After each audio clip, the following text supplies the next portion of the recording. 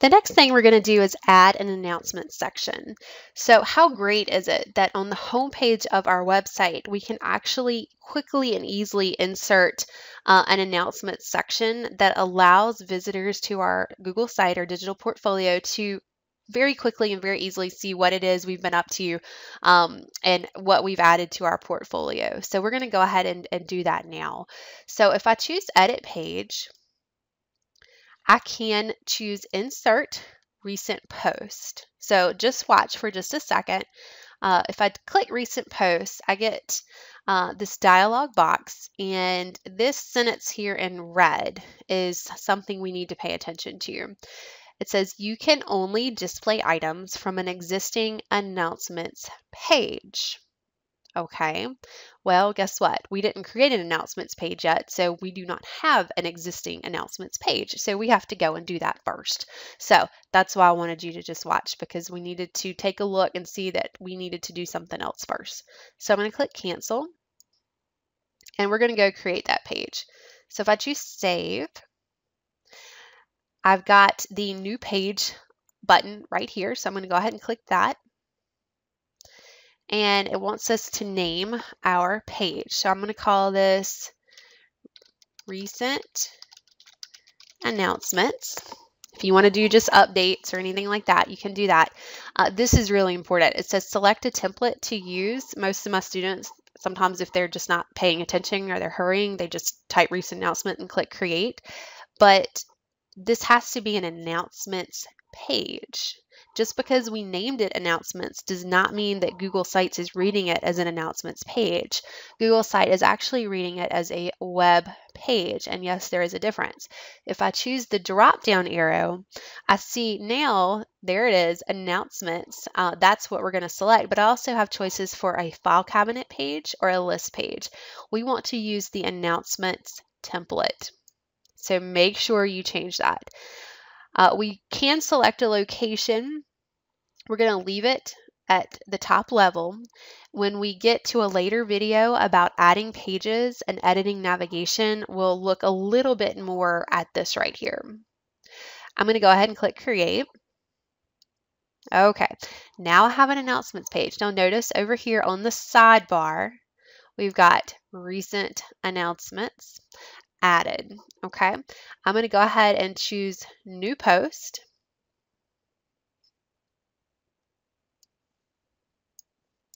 And we must give our post a title. So I'll start by calling this Updates. And I will write my first announcement.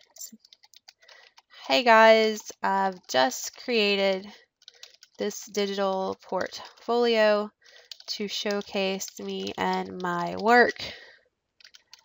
Hope you like it. All right, and then I just click save. Notice I can save a draft of it if I'm not done posting what I need to post, but I'm just gonna go ahead and click save because I'm done.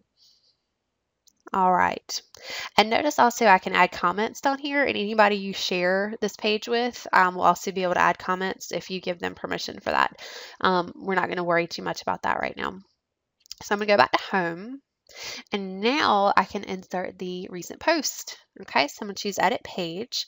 We want our recent posts to be somewhere prominent, somewhere where visitors to our site can quickly and easily see what's been going on.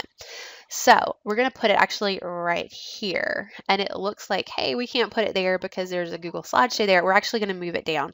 So I can click in my box and just push enter, but if your Google slideshow goes all the way to the edge, you might say, my goodness, I don't know how to move that down. Just put your cursor right in front of it, and you'll see it blinking right here at the top left-hand corner of that slideshow. And now when I push enter, it'll push it down. Okay, and now I can come up here and I can do my recent posts. So I'm going to choose Insert Recent Posts, and notice it found my recent announcements page, which is good. And I can choose to post a short snippet, a medium snippet, or a full post. We're going to keep it at short snippet. And if there are any images, I can include an image, a thumbnail, meaning a small version of that image. I don't need that right now, so I'm going to leave that off. And number of posts to display, it's fine at 5. let's see, I can add an intro post if I want to give a little more information about what it is that my posts are about. I'm not going to worry about that right now either. And then I can do a border, and I can do the title of the page, which is recent announcements, which is what I want. So I'm going to click save. And just like I did with the slideshow in the video, I want to center this. Now, let me come back down here real quick, because people might center their text underneath their videos. I just centered this brief description here because it's not really full sentence. If you start writing like a paragraph, you're going to want to keep that left aligned so that it aligns over here on the left-hand side. You don't have to center your text on this right-hand column if it's in paragraph format. So let's go ahead and click save and see what that looks like. And there it is. Okay, wonderful. And notice I can view more.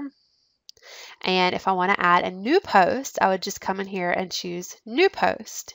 And now I can do another one. I don't want to do another one right now, but I'm going to click cancel. And then I'm going to go back to updates. Oops, I'm sorry. I'm going to go back to home. Okay, now if you're doing the digital portfolio, I got two things to say. One, the announcements should be related to your academic or athletic extracurricular activities. I've seen a lot of great announcements about things that students have added to their digital portfolios. I have several students who are really exceptional, like horseback riders, and they announce like when they have shows coming up and if they won a ribbon in the show. Same thing for gymnasts and dancers and soccer players and football players and baseball players. That's totally great to include because it's about you and your individual like talents and what you're good at and what you really like, what you're interested in. If you create like this really cool video and post it to YouTube, you could put that on your recent announcements too. It's not a place for social commenting. I had one student one time, announce that he was dating someone on his recent announcements, and we had to have a conversation about how that really wasn't the right place for it. This is not Facebook. This is your digital portfolio. So please make sure that the announcements you post are relevant to your portfolio and to what you're trying to accomplish with your portfolio. If you have questions about that and you're doing this portfolio series, as part of school or whatever it is, then ask a teacher, ask a parent if he or she thinks it's appropriate to go on your recent announcements. The second thing I wanted to add is that we are almost done with our homepage here, but I do want to kind of fill this blank space in right here, and I meant to do this in the inserting text and images video, but didn't quite make it down this far, so I'm going to go ahead and do that now, and that is to insert a paragraph or 2 or 3 about your hopes and dreams. Hopes and dreams are obviously what you hope to accomplish for yourself, what you hope for mankind, for civilization. For example, a lot of students, I think, put that they have a goal of hoping in their lifetime that there's a cure for cancer. Okay. If I come down here and click, a lot of times you'll still end up being in the cell where the table is. So I'm going to make sure that I click on this edge here, kind of like I did with the video up here, the slideshow. And now I've got this big blinking cursor. So I'm going to push enter a few times, and that just ensures I'm under the table. So I've already written my hopes and dreams. So I'm just going to copy and paste that into my portfolio. And when I say written my hopes and dreams, I do mean Emily Grace Rodriguez. So she has a lot of hopes and dreams. She talks about what she wants in school. I think she wants to get in the best college possible. She loves science and technology, so she wants to study computer engineering. She also has some other goals of being captain of the soccer team, to do a great job making this portfolio or website. She wants to become a better artist and make more friends. She's practicing soccer skills, and she joined art club, so she's off to a great start. And then she has hopes and dreams for the world, like I was saying, for civilization or mankind. Emily Grace is very interested in animals, so she volunteers at animal shelters. So she's hoping that one day there are no more homeless cats and dogs. She also mentioned that she would like for someone to find a cure for cancer in her lifetime.